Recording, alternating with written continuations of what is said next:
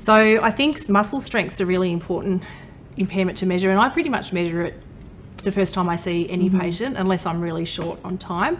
But our systematic review showed that people with FAI are reduced in their muscle strength across the board, in all muscles, compared to controls.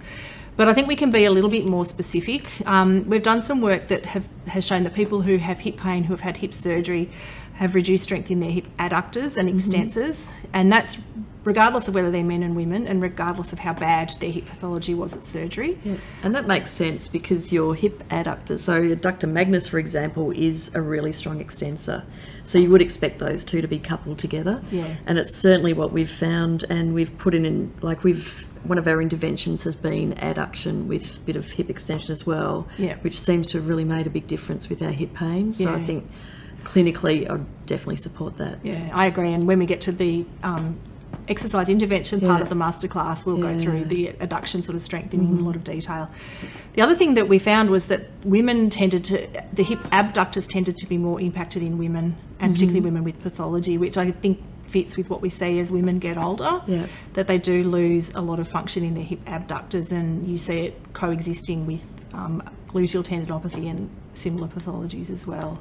And I think it's important to also think of the sport specificity around this. So I know with the research shown with soccer players that if you look at a ratio, their adductors are stronger than their abductors, whereas normal population tend to be equal. And then in the ballet population, we're the opposite. So their abductors are stronger than their adductors. So I think, thinking about what sort of sport they play, I think ice hockey is also another activity that the abductors are stronger. No, that's really, I agree.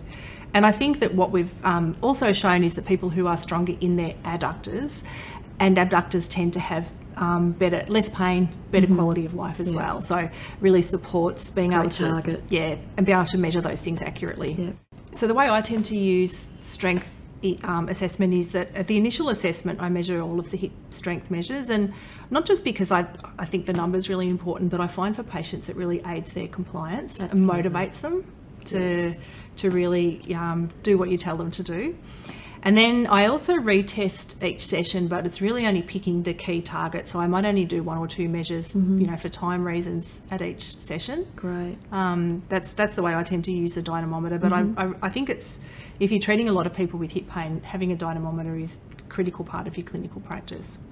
So measuring abduction strength, I use a Commander dynamometer that has the force plate there, so that with this dynamometer you can do all of your testing one after the other without needing to stop and enter the results. So for abduction testing, I get the patient to hold onto the side of the bed to brace themselves, and then resist and hold that resistance for around about 5 seconds, repeat it 3 times, and then do the same on the other side. Great. Yeah. Do you have any other different ways you do it, Sue? Well, we did have the dyno, but we've just been starting to use the Vold force plate. Oh, great. So force frame, which has been fantastic. And I think the dancers love to see the little graph, and it works out the ratio for you very like that. So we're gradually getting everyone through. One of the tricks for us is to try to encourage them to do their absolute max. So especially when they're usually rushing between rehearsals, so that's where we struggle to get them to do a max in their busy schedule. So we'll probably then maybe use the exercises and how many sets and reps and weight you can do as our objective measure. Great. In that situation. I then usually follow abduction strength with adduction, because it's all done in supine. So with adduction strength, similar position, you're in supine, the patient's bracing on the side of the bed, and then I tend to brace myself on the side of the bed here, and then ask them to pull in as hard as they can. Same time frame, same number of repetitions as their hip abduction strength testing. So that's looking at isometric adduction strength. And then are you comparing left to right, and what sort of percentage are you looking for to say that they've got a deficit? So absolutely comparing left and right. So ideally you would see a similarity left to right. As you mentioned before, the ratio between the abductors and adductors is really important, and that needs to be specific to the patient and their sport. And we don't really have published numbers on what normal is, because it really varies from between men and women, between tall people and short people, and the type of sport. But I do sort of have some ballpark figures that clinically I use that haven't been published, but having seen a lot of people clinically, I really like their adduction strength to be probably over 150 newtons to be confident that those hip adductors are working, are strong enough to sort of cope with the demands of a fairly active life. Great. Yeah. And what about your abductors?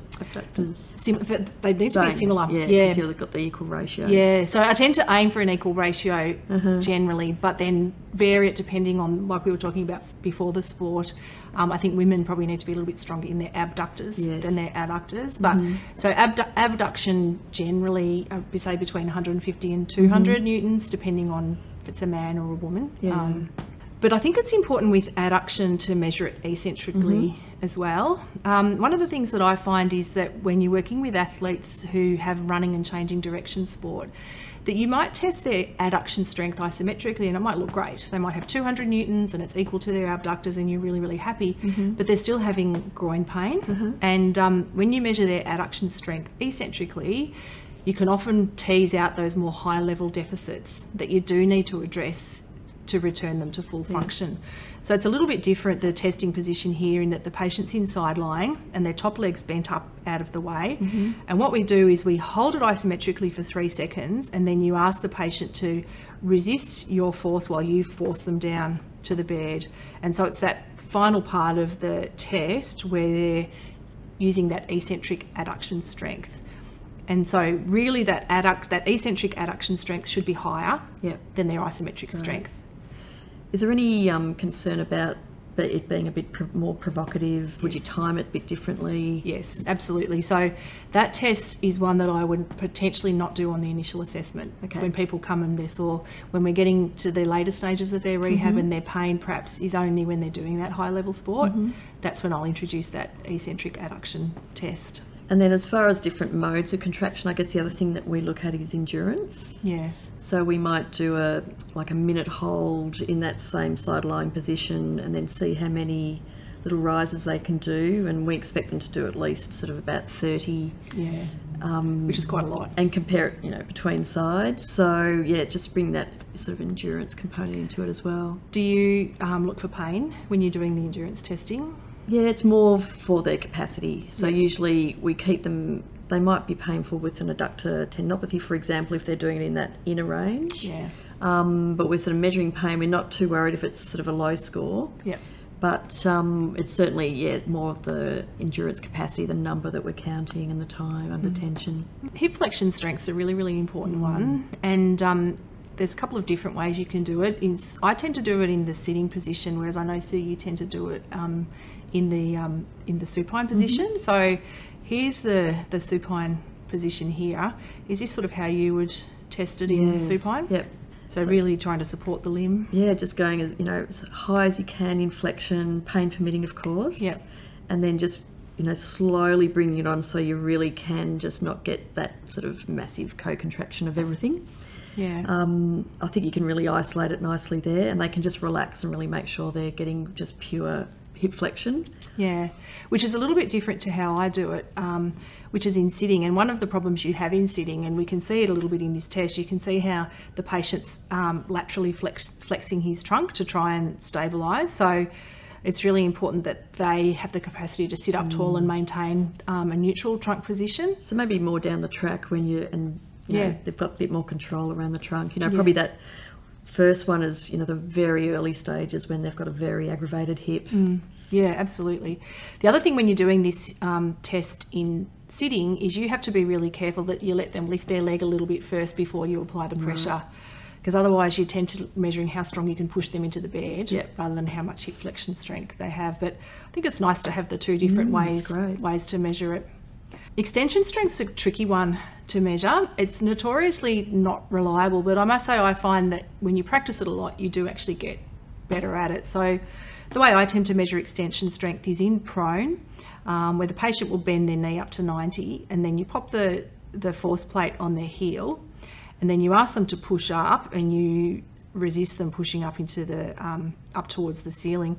What do you think makes it unreliable? Is it just that the strength you need to do it? I think it's how much force the tester applies. Right, yeah, okay. Because what you tend to do is you can tend to force them down into the bed. Right. And the other thing too is if you have a really, really strong athlete, you might find it really hard to actually match their resistance. And they can, if you're a smaller tester, they can actually lift you up. Okay. And they've got a lot of strength, which suggests that they don't have a hip extension strength deficit. Sure.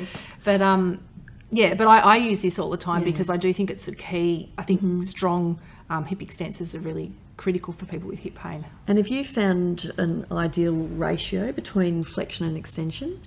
So in some of the work that we've done, testing the hip flexion strength in sitting versus hip extension strength this way, it's pretty close to 1-to-1. Right. Yeah. Okay, that's a good goal. And with, again, sort of talking ballpark numbers, unpublished, but what we tend to see is that I have a goal that I want people to be around 300 newtons or more with this test when they're, to be confident that they've got good strength. Yeah, great.